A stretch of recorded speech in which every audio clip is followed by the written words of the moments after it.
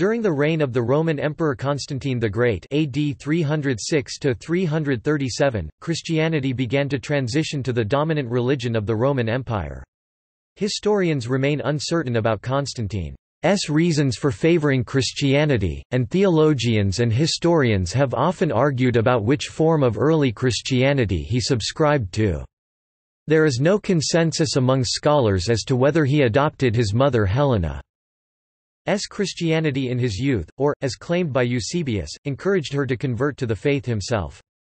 Some scholars question the extent to which he should be considered a Christian emperor. Constantine saw himself as an emperor of the Christian people. If this made him a Christian is the subject of debate. Although he allegedly received a baptism shortly before his death, Constantine's decision to cease the persecution of Christians in the Roman Empire was a turning point for early Christianity, sometimes referred to as the triumph of the Church, the peace of the Church, or the Constantinian shift.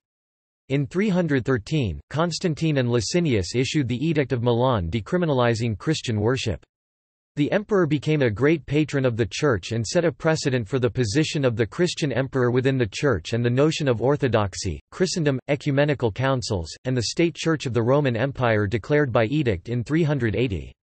He is revered as a saint and isapostolos in the Eastern Orthodox Church, Oriental Orthodox Church, and various Eastern Catholic churches for his example as a Christian monarch. Before Constantine.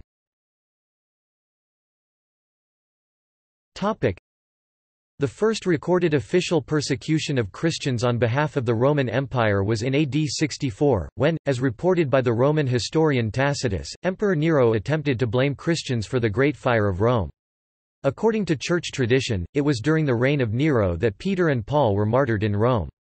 However, modern historians debate whether the Roman government distinguished between Christians and Jews prior to Nerva's modification of the Fiscus Judaicus in 96, from which point practicing Jews paid the tax and Christians did not. Christians suffered from sporadic and localized persecutions over a period of 2.5 centuries.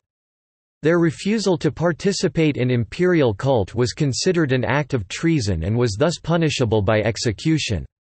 The most widespread official persecution was carried out by Diocletian. During the Great Persecution 303–311, the emperor ordered Christian buildings and the homes of Christians torn down and their sacred books collected and burned. Christians were arrested, tortured, mutilated, burned, starved, and condemned to gladiatorial contests to amuse spectators. The Great Persecution officially ended in April 311, when Galerius, senior emperor of the Tetrarchy, issued an Edict of Toleration, which granted Christians the right to practice their religion, though it did not restore any property to them. Constantine, Caesar in the Western Empire, and Licinius, Caesar in the East, also were signatories to the Edict of Toleration. It has been speculated that Galerius's reversal of his long-standing policy of Christian persecution has been attributable to one or both of these co-Caesars. Conversion.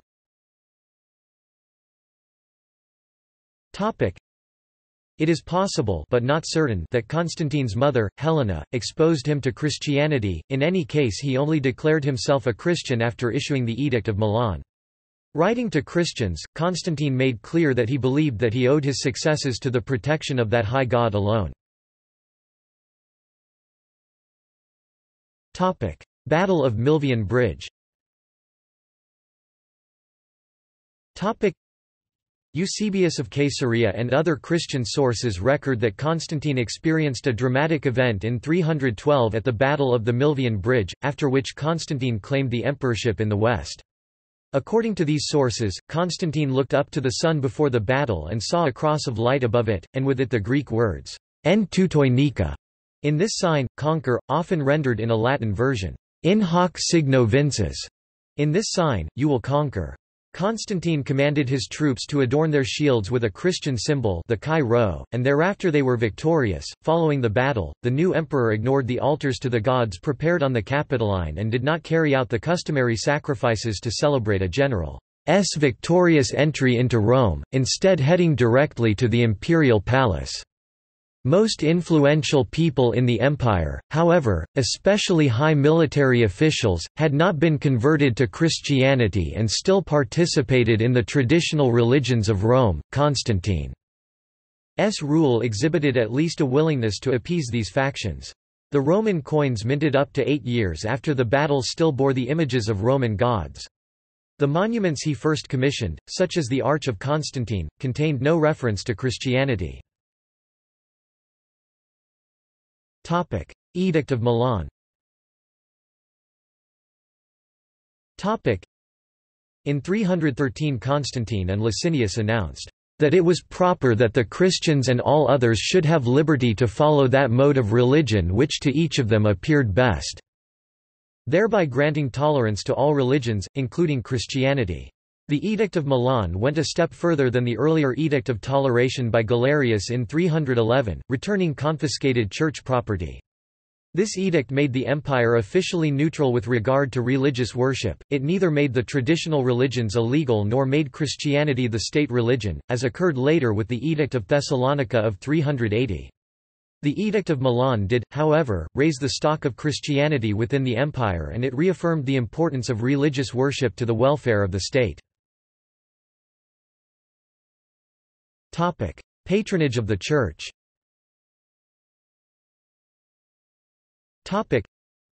The accession of Constantine was a turning point for early Christianity. After his victory, Constantine took over the role of patron of the Christian faith. He supported the Church financially, had an extraordinary number of basilicas built, granted privileges, e.g., exemption from certain taxes to clergy, promoted Christians to high-ranking offices, returned property confiscated during the Great Persecution of Diocletian, and endowed the Church with land and other wealth. Between 324 and 330, Constantine built a new imperial capital at Byzantium on the Bosporus, which would be named Constantinople for him. Unlike Old Rome, the city began to employ overtly Christian architecture, contained churches within the city walls, and had no pre-existing temples from other religions. In doing this, however, Constantine required those who had not converted to Christianity to pay for the new city. Christian chroniclers tell that it appeared necessary to Constantine to teach his subjects to give up their rights and to accustom them to despise their temples and the images contained therein. This led to the closure of temples because of a lack of support, their wealth flowing to the imperial treasure. Constantine did not need to use force to implement this. Only the chronicler Theophanes has added that temples were annihilated, but this was considered not true by contemporary historians. Public office. Constantine respected cultivated persons, and his court was composed of older, respected, and honored men. Men from leading Roman families who declined to convert to Christianity were denied positions of power yet still received appointments. Even up to the end of his life, 2/3 of his top government were non-Christian. Legal reforms. Constantine's laws enforced and reflected his Christian attitudes. Crucifixion was abolished for reasons of Christian piety, but was replaced with hanging, to demonstrate the preservation of Roman supremacy. On March 7, 321, Sunday, already sacred to Christians and to the Roman sun god Sol Invictus, was declared an official day of rest. On that day markets were banned and public offices were closed, except for the purpose of freeing slaves. There were, however, no restrictions on performing farming work, which was the work of the great majority of the population. On Sundays, some laws made during his reign were even humane in the modern sense, possibly inspired by his Christianity. A prisoner was no longer to be kept in total darkness but must be given the outdoors and daylight. A condemned man was allowed to die in the arena, but he could not be branded on his heavenly beautified face, since God was supposed to have made man in his image, but only on the feet. Publicly displayed gladiatorial games were ordered to be eliminated in 325. Early Christian Bibles. In 331, Constantine commissioned Eusebius to deliver 50 Bibles for the Church of Constantinople. Athanasius APOL Const. 4 recorded around 340 Alexandrian scribes preparing Bibles for Constans. Little else is known. It has been speculated that this may have provided motivation for canon lists, and that Codex Vaticanus and Codex Sinaiticus are examples of these Bibles. Together with the Peshitta and Codex Alexandrinus, these are the earliest extant Christian Bibles. Christian emperorship.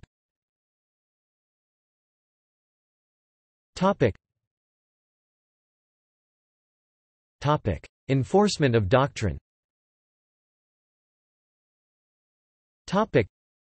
The reign of Constantine established a precedent for the position of the Christian emperor in the Church. Emperors considered themselves responsible to the gods for the spiritual health of their subjects, and after Constantine they had a duty to help the Church define orthodoxy and maintain orthodoxy. The Church generally regarded the definition of doctrine as the responsibility of the bishops. The emperor's role was to enforce doctrine, root out heresy, and uphold ecclesiastical unity. The emperor ensured that God was properly worshipped in his empire. What proper worship, orthodoxy, and doctrines and dogma consisted of was for the Church to determine. Constantine had become a worshipper of the Christian God, but he found that there were many opinions on that worship and indeed on who and what that God was. In 316, Constantine was asked to adjudicate in a North African dispute between the Donatist sect, who began by refusing obedience to any bishops who had yielded in any way to persecution, later regarding all bishops but their own sect as utterly contaminated. More significantly, in 325 he summoned the First Council of Nicaea, effectively the First Ecumenical Council unless the Council of Jerusalem is so classified. The Council of Nicaea is the first major attempt by Christians to define orthodoxy for the whole Church. Until Nicaea, all previous church councils had been local or regional synods affecting only portions of the Church. Nicaea dealt primarily with the Arian controversy. Constantine himself was torn between the Arian and Trinitarian camps. After the Nicene Council, and against its conclusions, he eventually recalled Arius from exile and banished Athanasius of Alexandria to Trier. Just before his death in May 337, Constantine was baptized into Christianity. Up until this time he had been a catechumen for most of his adult life. He believed that if he waited to get baptized on his deathbed he was in less danger of polluting his soul with sin and not getting to heaven. He was baptized by his distant relative Arian bishop Eusebius of Nicomedia. During Eusebius of Nicomedia's time in the imperial court, the Eastern court and the major positions in the Eastern Church were held by Arians or Arian sympathizers. With the exception of a short period of eclipse, Eusebius enjoyed the complete confidence both of Constantine and Constantius II and was the tutor of Emperor Julian the Apostate. After Constantine's death, his son and successor Constantius II was an Arian, as was Emperor Valens. Suppression of other religions. Constantine's position on the religions traditionally practiced in Rome evolved during his reign. In fact, his coinage and other official motifs, until 325, had affiliated him with the pagan cult of Sol Invictus. At first, Constantine encouraged the construction of new temples and tolerated traditional sacrifices. By the end of his reign, he had begun to order the pillaging and tearing down of Roman temples. Persian relations. Beyond the Limes, east of the Euphrates, the Sasanian rulers of the Persian Empire, perennially at war with Rome, had usually tolerated Christianity. Constantine is said to have written to Shapur II in 324 and urged him to protect Christians under his rule. With the establishment of Christianity as the state religion of the Roman Empire, Christians in Persia would be regarded as allies of Persia's ancient enemy. According to an anonymous Christian account, Shapur II wrote to his generals, "You will arrest Simon, chief of the Christians. You will keep him until he signs this document and consents to collect for us a double tax and double tribute from the Christians, for we gods have all the trials of war and they have nothing but repose and pleasure. They inhabit our territory and agree with Caesar, our enemy." Constantinian shift.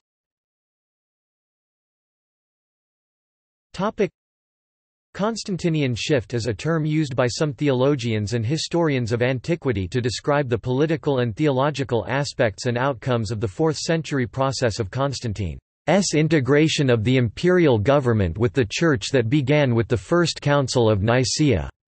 The term was popularized by the Mennonite theologian John H. Yoder. The claim that there ever was Constantinian shift has been disputed. Peter Leithart argues that there was a brief, ambiguous Constantinian moment in the 4th century, but that there was no permanent, epochal Constantinian shift. See also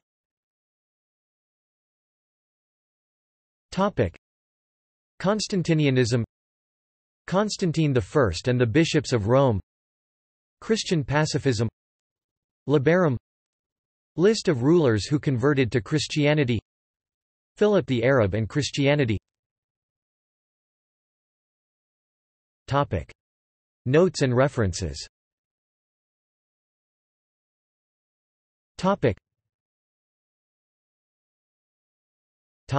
Further reading.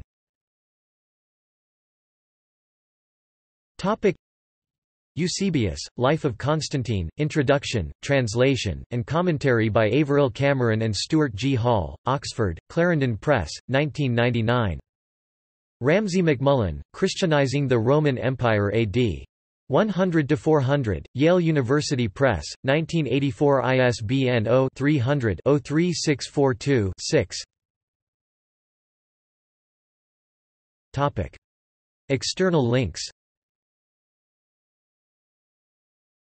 The full text of the Edict of Milan